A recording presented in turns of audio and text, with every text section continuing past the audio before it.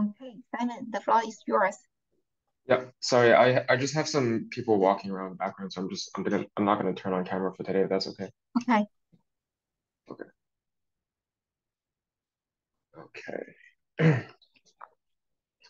Okay, so this paper is it's titled Cardiovascular Disease in the Developing World and its Cost-Effective Management. Um, yep. So it basically just focuses on this paper refers to it as the epidemiological transition from the the greatest cause of death being not cardiovascular disease to suddenly becoming cardiovascular disease basically over the course of 1 century.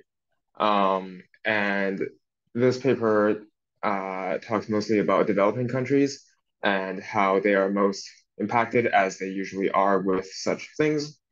Um, they also compare regional burdens and they try to investigate the reason for the transition.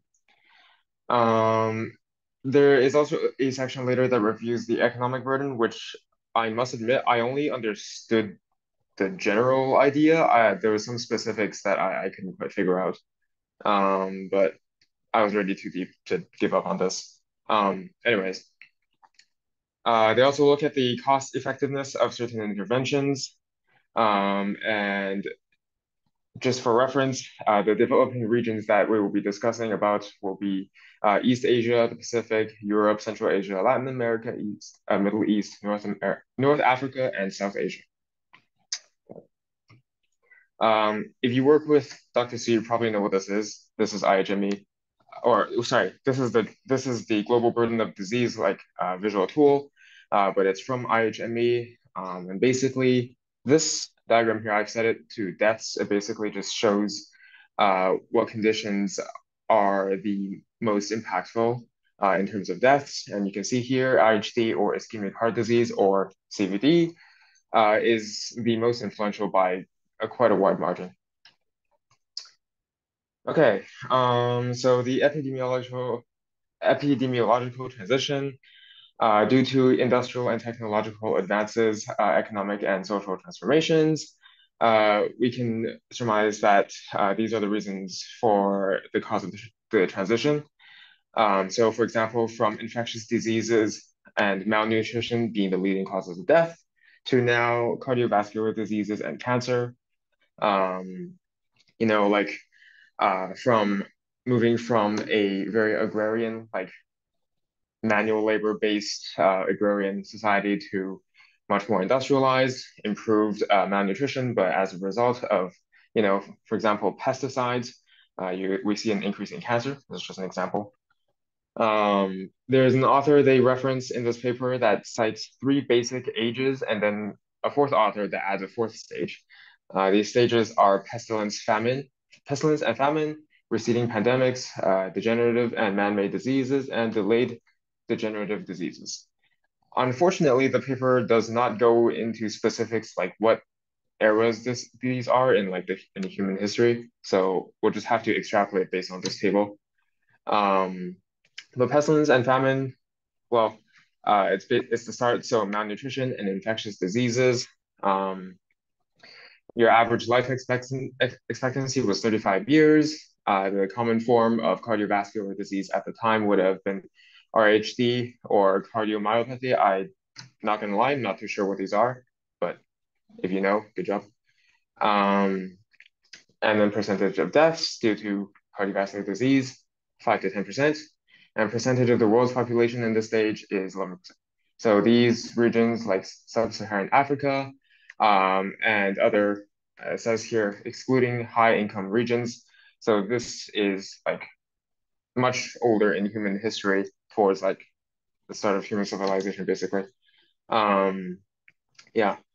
And then you have receding pandemics, where you see an improvement in nutrition, and then some changes in the dominant form of CVD, increase in life expectancy, but also increase in percentage of deaths due to cardiovascular disease, so on and so forth.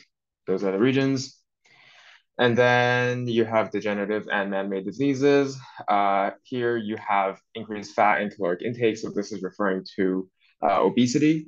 and widespread tobacco use, chronic disease deaths, etc., blah, blah, blah, whatever. Uh, you have an increase in life expectancy, but again, an increase in percentage of deaths due to cardiovascular diseases. Um, the percentage of world's population has stayed roughly the same right here. In fact, you see it go down later on as we move on to delayed degenerative diseases. But the percentage of deaths and life expectancy continue to increase. And then the last one, delayed degenerative diseases, cardiovascular disease and cancer are leading causes of morbidity and mortality. Prevention and treatment avoids deaths and delays onset age-adjusted CVD declines. So you can see that from the beginning, compared from the beginning to now, the basically the primary cause of death has completely inverted. But you also see a much higher life expectancy and also a much higher percentage of death due to CVD. Yeah. See. Okay. So most regions follow a pattern which you see an increase in stroke first, which and then followed by coronary heart disease, which this paper refers to as CHD. An increase in CHD, you see a 120% increase in women versus a 137% increase in men. And again, sorry, this is referring to developing regions. And now compared to developed regions, you have an increase in 30% for women and 60% for men. And then, oh yeah, within specific regions, the author also notes there is like a geographical gradient. So comparison, like northern China has a higher rate of CVD compared to southern China, and then within northern and central Asia, you have a well basically two times the number of deaths compared to other developed regions within. The overall trend appears to be an increase in economic wealth, which is proportional to an increase in total cardiovascular disease rates. This is just a graphic percentage of total deaths. In comparison, you see the different bars. Red is cardiovascular disease. Then you have malignant neoplasms. Not gonna lie, I don't know what that is. Then you have injuries, not too far behind, respiratory infections, chronic lung diseases, and HIV/AIDS. The authors do note that sub-Saharan Africa is a bit of an exception in the progression of like transition in the progression of the transition, where most places see an increase in stroke first and then goes into cardiovascular disease. For sub-Saharan Africa, they're still in the transition from HIV, and they're projecting that following HIV, the leading cause of death will be CVD. And then they talk about the socioeconomic impact and the cost effectiveness of certain interventions. So obviously, this affects the national health systems and the economies simply by having to spend more in order to treat CVD and CVD-related diseases. And CVD burden in developing regions more commonly affect working age adults. So, naturally, this would affect the economic growth. This was an interesting number here. I feel like I need to double check this from somewhere, but I couldn't really find anything. Basically, they just said that an estimation from 5 developing nations project a 21 million years of future productive life to be lost to CVD each year. Seems like a pretty crazy number. I'm not so sure. They didn't elaborate on this. I'm not so sure how accurate this is, unfortunately. Um, and as for cost effectiveness, basically they just say that there are many interventions that have already been proven effective, but none that have been tested exclusively in developing nations or are in very limited availability in these developing nations. So because of this lack of data, they attempt to extrapolate cost effectiveness ratios. And then this is where I start to get confused because I don't fully understand these graphs, these tables, sorry, there's three of them. Um, so they talk about medical therapy for AMI compared with baseline of number of treatment, where dollars per QALI, QALY stands for costs per quality adjusted life year. Um, this is what I hope to ask Dr. Su about, but I kind of ran out of time. Anyways, if you want to look this, you can look at it later. So basically, we see a 2 times increase in the amount of deaths attributed to cardiovascular diseases in developing regions. Um, and these can be mostly attributed to conventional risk factors, which the authors consider conventional as in like diet, tobacco use, stuff like that. Um, They also state that population-targeted interventions are projected to save medical and or direct costs.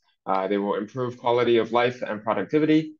So what they mean here is that many economies prefer to focus on like treatment of CVD as opposed to like prevention, for example. And this is actually kind of one of the biggest premises of public health, where we focus on upstream interventions over downstream. And the author basically here is saying upstream interventions will save a lot more money as opposed to downstream. Okay. They also state advanced treatments are only available in developed nations. These should be a big focus to move them towards developing nations to improve their status. Even though upstream interventions are important, you can't really ignore everybody else that already has these conditions. So yeah, that's all.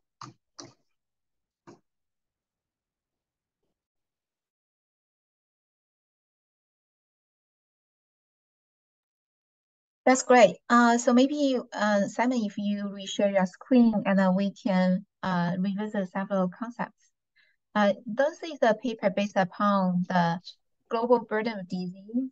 For global burden of disease, the Gates Foundation has been investing for around 20 years.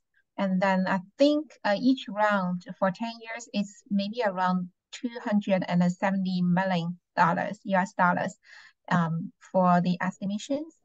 And then quality standing for quality adjusted life years.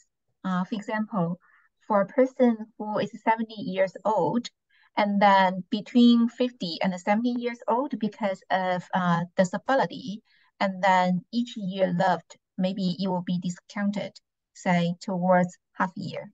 And that's why, so between 50 and 70, it will only count as the 10 year of the quality, like quality adjusted life years. So for this person, even though he's 70 years old, but in terms of quality, it will be 60 years after adjusting for quality. That is the overall concept. And then the concept has been used in the UK for setting up their benefit package. So for instance, like for any of the intervention, whether you will be included or excluded in the insurance benefit is determined by the CEA, cost effectiveness analysis. And for any of the single quality gained, there will be also the associated estimation about the cost. So that's why here in the table, that would be the dollar sign over quality as one of the specific measure. And then for the global burden of disease, they developed a sister measure. It's called DALY, standing for Disability Adjusted Life Years. It's just the opposite to quality. And then the concept is very similar. So if we are thinking about full health, and then quality is measuring the healthy part, and the DALY is measuring the unhealthy part or related disease and death, or say like morbidity and mortality. Simon, is that helpful? Yeah, so quality is the opposite of DALI. That makes sense. I'm not so sure why I didn't think of that, but Yeah, because Um, DALI is called like a disability adjusted yeah, life. disability adjusted. Yeah.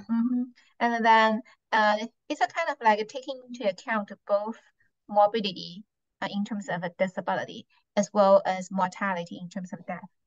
Okay. Yeah, Uh, so Jean also read another paper and presented a while ago in the summer. Yeah, so that's how things are connected because it's based upon the same concepts and terminology. And then for the prior slide, while you had a doubt regarding the estimation, I think it's worth it to specify, like for those five deriving countries, which countries were included in their analysis. And then there's the concept of like the productive year lost, right? So that's like part of we can say that that's part of DALI. And then for DALI, I can put the overall equation in the chat. Oh, um, one sec. Um,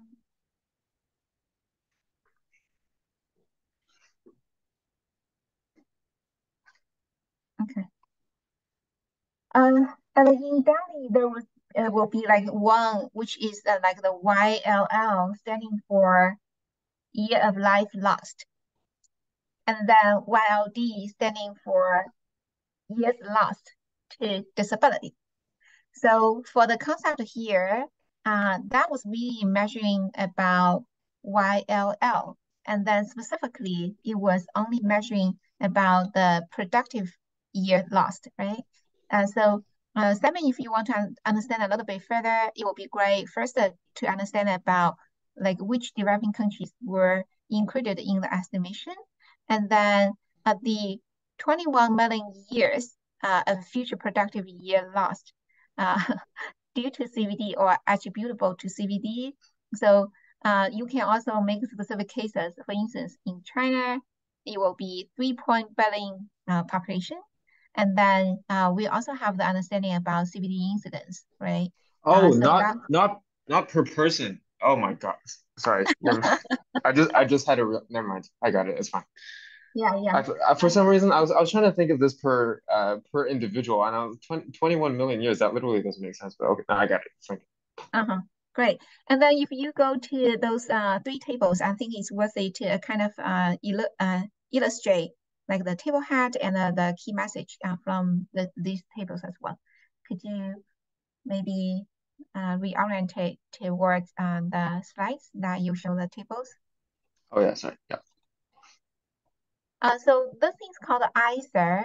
ICER standing for incremental cost effectiveness ratio. In thinking about if we have a little bit of marginal money to be invested, and then what would you like to invest? So that's the concept of ICER.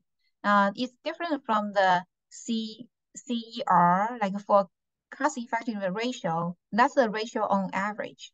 But for the incremental CER, that's thinking about like if we have additional investment for X, and then what would be the additional cost as well as the additional effectiveness in terms of the health gain or say in quality or in the sense of data. And then here is the presentation of the first column are the regions, and then we can compare between different regions as well as like the two big column those two columns that would be uh okay, so that's the medical therapy for AMR AMI compared with the baseline, which is no treatment, and then also like another treatment, right? So here we will see that for the higher value, that means for the average quality gain, it will be more expensive. For instance, like actually here we need to also know like for those acronyms, they have the uh, specific indication in the notes that you will know like which specific medicine they are referring to. So for instance, if we take a look at the sub-Saharan African countries or in that region. And then we'll see that like for the ASA, BBSK, it's super expensive, right? And compare against those three, maybe like ASA alone seems to be the most cost-effective one to go. But I'm also a little bit confused by the last one, is that because of the TPA are super expensive, and that's why the number has been jumping like from aspirin, very low cost towards something like super expensive. So this is how exactly to read the table. And then, I want to specify that like for the cost saving one, which means that compare against no treatment, by introducing the treatment, actually there is cost saved, or say the dollar sign would be negative in this case. So that means actually the ASA and the BB, that column seems to be one of the best options if we are thinking about the medical therapy and the CABG for the IHD compared to no treatment. So yeah, that's like how to read this table. And then any comments or questions? Just a quick comment on the TPA. I looked it up really Mhm. quickly, and that does seem to be the most expensive factor. So, yeah. Mhm. Okay, good to know.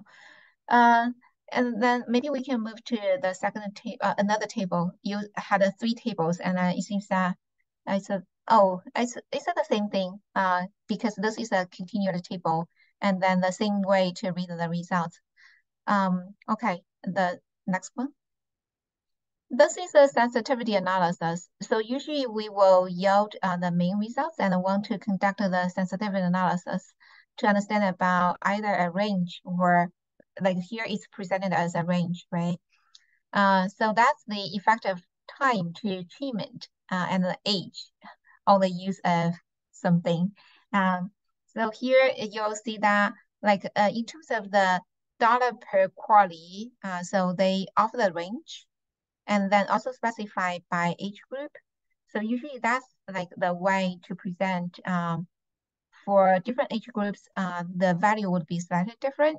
For example, here, in terms of the time to treatment, it seems that for treating the younger patients, it's less costly. And then in terms of the implication, it will be in favor of children. And then age. Oh, so that's the yeah. Okay, and then sorry. I should take that back. So the second one would be like the age and achievement, and then for the younger patients, it's less costly. So it's a kind of like in favor of the younger patients, younger than 75 years old. And then the first set, that's about the time to treatment. I think that might be years, but I don't know specifically. Usually it should be years or months, probably. And then it seems that like the shorter duration seems to be uh, like more cost effective or less expensive. So that's how to interpret the table. Okay, so I think we covered those three tables, right? Yeah, thanks. Mm-hmm. And then it's very interesting to think about like the risk factors. If you go to the bar chart, uh, for HIV AIDS, that's starting from the 1980s as the infectious disease as the leading cause of death in sub-Saharan African countries. However, actually patients are not exactly die from HIV. For example, like tuberculosis is one of the major driver risk factor for the death among the HIV AIDS patients. So that's something like quite interesting to think about comorbidity, or say the HIV AIDS patients are more vulnerable than the general population to TB infection. So that's the situation. And then overall, CVD is a kind of like the disease of wealth. but there are several exceptions. For example, for rheumatoid heart disease, that's the disease of poverty because if it's more if it's worse living condition, if there are more people in the uh, same living in the same bedroom, and actually for rheumatoid heart disease, the infection rate would be higher. And also, all of the studies show that for the low income families, they are more likely to be impacted by RHD in terms of infection as well as a secondary prevention. So for our team, we have been working on those diseases, which are kind of like the disease of poverty, including RHD in Uganda. And currently, we are also working on CVD prevention, cardiovascular disease prevention in the United States, try to address about high sodium intake because around the world, China, Japan, and the United States are the three countries with the highest burden of CVD as well as the highest sodium intake at the population level. So that would be the key message from today. And then we about to close the meeting. Any other questions or comments regarding the presentation by Simon? Simon, wonderful job. Thanks. I should have asked earlier, but oh well, I guess. Oh, do you have any additional questions? Go ahead. Oh no, I was just referring to the three tables. Okay, cool. Yeah.